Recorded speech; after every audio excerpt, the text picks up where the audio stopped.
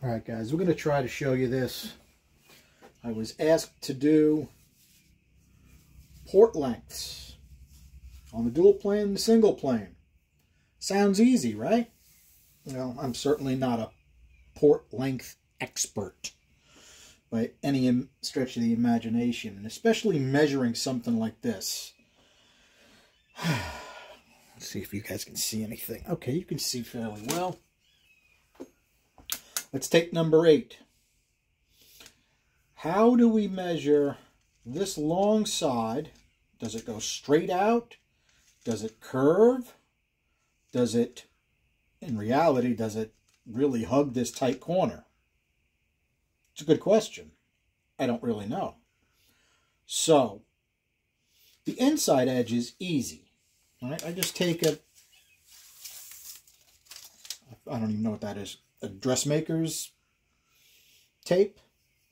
I stole that from Whiffy.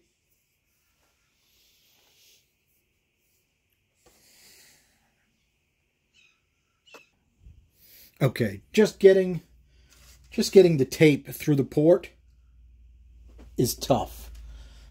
What I did is I used my flow ball with the string, and I opened the hook a little bit to try to grab it. And then I used my long diamond, because it's 9 inches long, try to push it from one side, pull from the other. What a pain. The inside edge is easy, okay? All you got to do is take your tape, bring it to the end, right in the center. Make sure it's tight.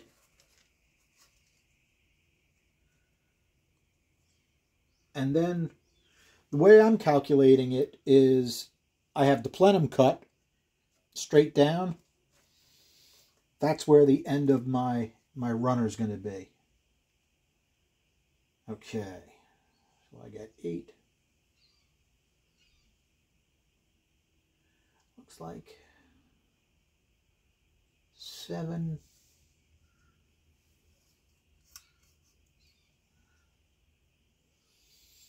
Seven and 3/8 looks like. Now, the outside turn is tougher. Inside is easy. You just pull it tight and you're good. Well, how do you get it to fill the shape better? I figured just stuff it with some foam to hold it to that edge. Looks easy, right guys? It's not. Now you have to make sure the tape stays over to one side. I'm sure somebody has a better way to do this than this, because this is not easy. Okay, same deal. Pull the tape right towards the edge, and then measure it in the plenum. Okay, looks like about 9 inches. Okay, now you got to get your foam out, because the engine's not going to run good with chunks of foam stuck in the runners. And if you think they come out easy, they don't always come out easy. Now, let's take a quick look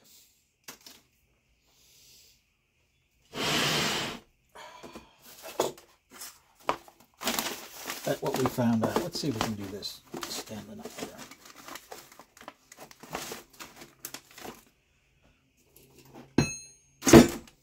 There we go.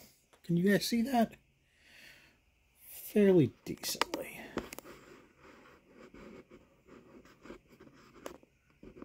Okay.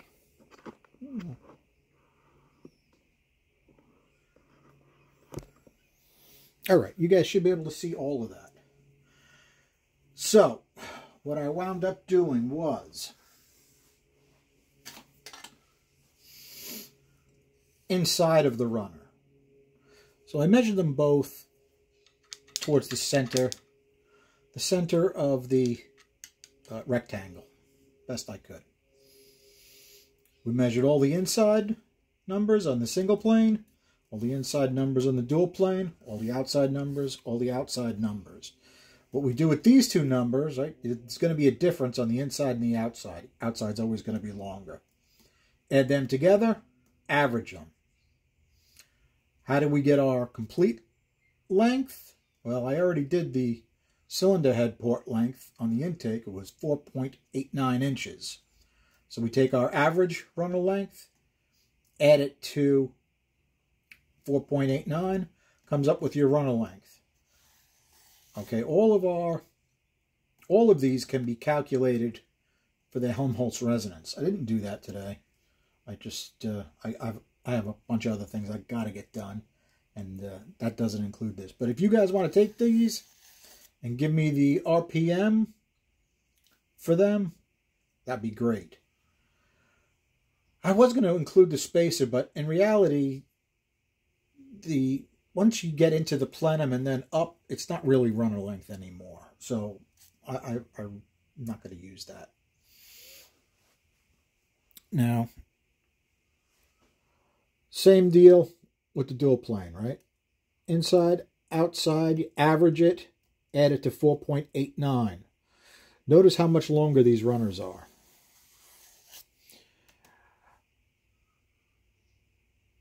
How accurate is this? It's probably plus or minus a quarter of an inch. You know, somebody's going to say, oh, I did that and my numbers are off. Well, guess what? They've been ported, so they're going to be different. I have to show you the inside plenum on the single plane because those center dividers were cut down a couple weeks ago. I changed them from being notched to straight down at an angle. And the reason I had to do that is because that's what I could get to with the burr. Okay. Notice how much longer these are than these. That's why we get better low end. One of the reasons we get better low end torque is this intake is going to resonate at lower frequencies. All right, a lot of them are right around 12.5. This whole bunch of them here is around 12.5. Got one oddball extra long one, which is 8. 8 on the small block Chevy tends to be the worst flowing port. You wonder if that's by accident. I think it was the worst flowing port on this intake as well. And our best flowing port was what? 4? Shortest. Maybe there's something to do with port length and flow. Could be. We'll leave that as a question further on today. Let me show you guys what I did as far as the intake, and we'll call it a day. Okay, on the dual plane, I ended my runner length right at this edge, and then about the same distance on the other side. That's where I calculated my runner length. If that's wrong, let us know, because I think that's the way it should be done. Okay, on the single plane, that was a big notch, okay? The bottom is about the same length it originally was, and the very top is the same length it originally was, but it came down straight and then went back with a big notch. I didn't like that, so what I did is I split the difference. I made it straight, but it is at an angle.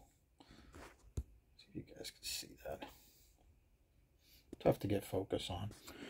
So, how do I do port length that way? Well, I split the difference. I went right in the middle. Okay? Went right in the middle of that divider and right in the middle of the other divider. The other sides are very similar, but not the same. Let's get a little light. Okay, similar but not the same because the original dividers weren't the same. All right, guys. Now, why do we need our port lengths? We'll leave that as a question. I mean, I probably went over it already in this video, but an important point, and it'll certainly make a difference on the dyno where our power will be made, right? That'll be interesting. It'll also be interesting to see how much we gain or lose with those spacers. That I'm really looking forward to that. Throttle body injection manifold is in. The guy actually lives a town away. He said he would come and drop it off. I may run out there and grab it. He already spent enough money getting it here. First of all, he bought it. He bought it, and then he seen we needed it for the project. He's like, come and get it. My kind of guy. All right. Have a good night, guys. Thanks for hanging out.